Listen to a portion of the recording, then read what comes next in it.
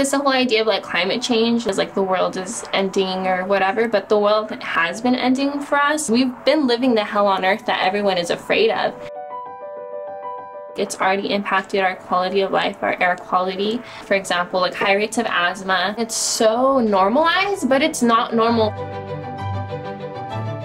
We believe that addressing the climate crisis is really about justice. It's about justice for our children who are inheriting a mess. It's about justice for frontline communities, mostly low-income communities and communities of color that have for decades borne the brunt of our dependence on fossil fuels. It's very easy to assume that you don't have any real power to make change happen.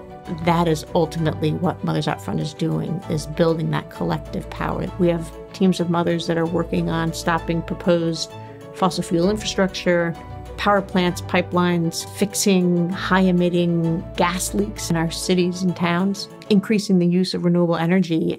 One of our biggest campaigns with Mothers Out Front is the electric school buses. Children who've grown up in disenfranchised communities, they've grown up breathing in all of these pollutants. The work that Jacqueline is doing is addressing both the immediate health impacts of our use of diesel buses and is helping us address the climate crisis.